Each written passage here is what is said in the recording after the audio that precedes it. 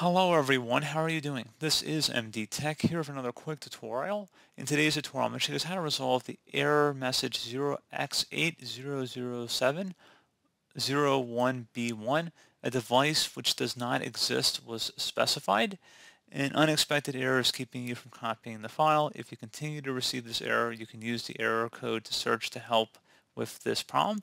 So what I'd recommend doing would be just to cancel or at least skip the item, and then if you want to check mark do this for all current items, you can do that.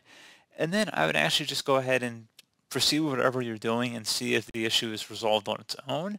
You may also want to consider restarting your computer as well as disconnecting any removable media devices that you're experiencing this problem with. So perhaps you're trying to have an error and you're trying to read or write from an external flash drive or external hard drive. You may want to just disconnect it and then plug it back in, as well as restarting the device. So I'm just going to go ahead and actually restart my computer here.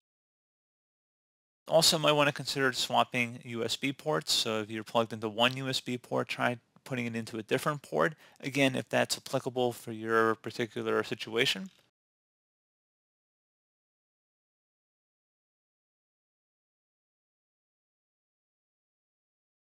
So hopefully that was a pretty straightforward tutorial. I was able to help you out, and I do look forward to catching you all in the next tutorial. Goodbye.